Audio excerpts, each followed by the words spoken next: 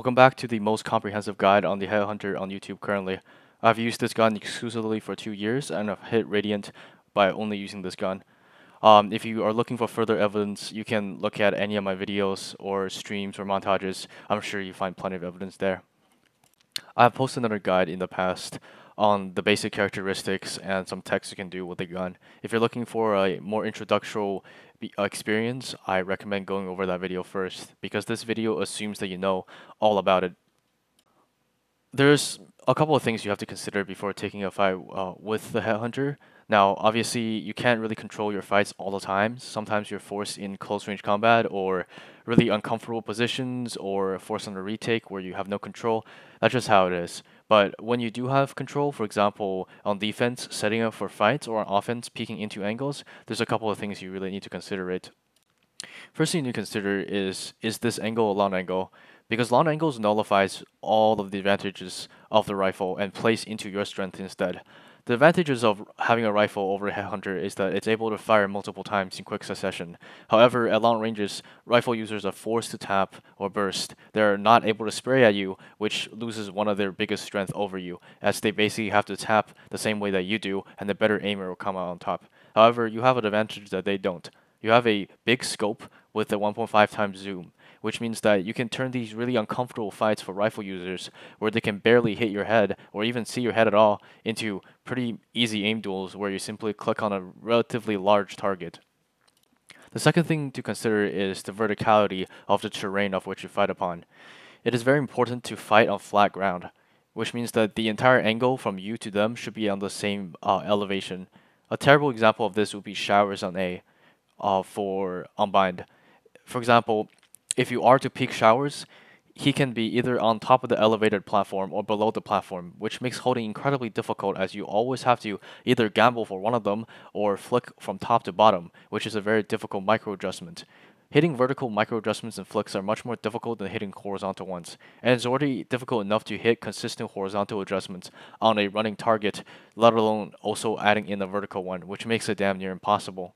So it's important to play in angles where it's completely flat. For example, on C long on Haven, or A main on Lotus, or B long from long entrance to backside or to cubby on bind. All angles where it's perfectly flat and you can position your crosshair at an angle, at a headshot angle, where you don't have to move it vertically at all, and you just have to focus on the horizontal flicks and when to click.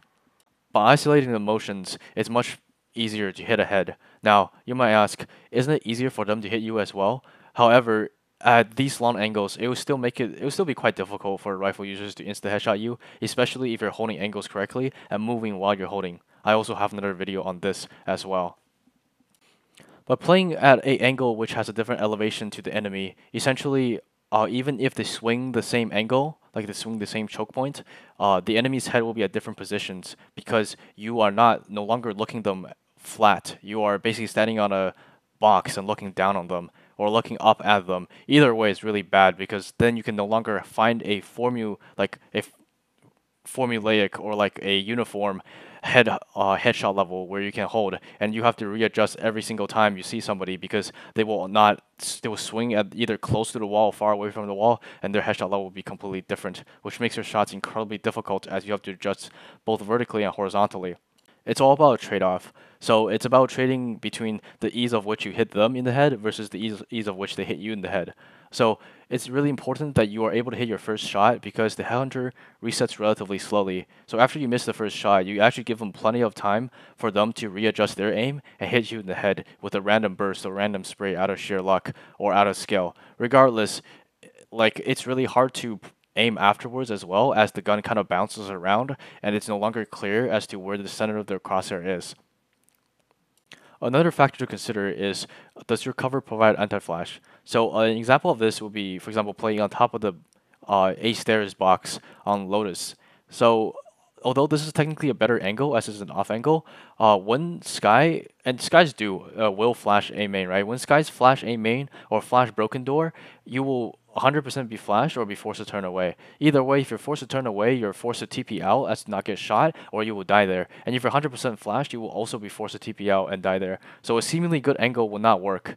the Headhunter takes quite a while to deploy, as in order to pull it out and then to scope in, you're basically not very mobile, so there's not a lot of things you can do to dodge a flash.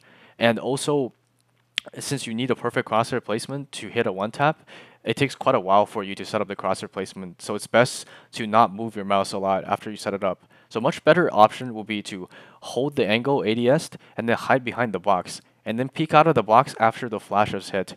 This way, you no longer have to adjust your mouse. You're still taking a long angle fight, and then this angle is flat where all their heads are, on a uniform level, so you don't have to adjust vertically. And since you're not flash, you don't have to move your mouse at all. You can just peek out after the flash hits, and then get some easy kills like I do.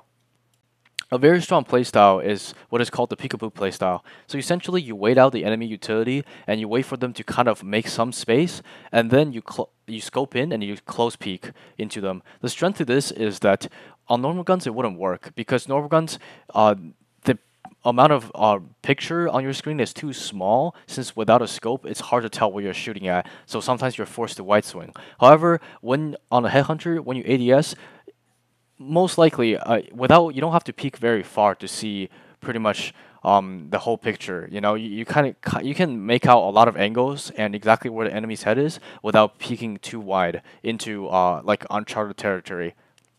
This way, you're able to get a quick peek, either for information, often for a kill, on unsuspecting enemies and TP away very quickly.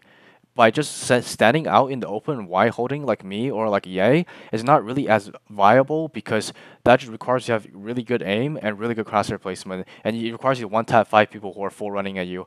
It's much easier to hide and catch someone off guard as they're moving forwards or standing still, and just shoot them and TP away, than to hold wide and hold for like a five-man push or something. A really good player who does it is Forsaken. So if you need to look for some resources on how to do that, I think Forsaken and his streams on Playing Chamber is really valuable for learning how to peekaboo properly. But this is how most players play it. It's the best and it's safe. Remember, when playing with a Headhunter, it is very important to take your time with your shots. You don't have to rush them or make them quick. Okay? Just make sure that your shots are on target before you shoot. It's very important. If you're feeling like that you're getting overwhelmed constantly, you're probably not holding wide enough. If you hold wide enough, you should have more enough time to slowly place your crosshair on the enemy or wait for them to walk in before you simply tap and kill them. That pretty much wraps it up for me. I might make another guide on some other more obscene tech or whatever, but this is mostly what goes over my head before I take a fight and how I approach fights with a headhunter, which in my opinion is the most important decision you can make in a game.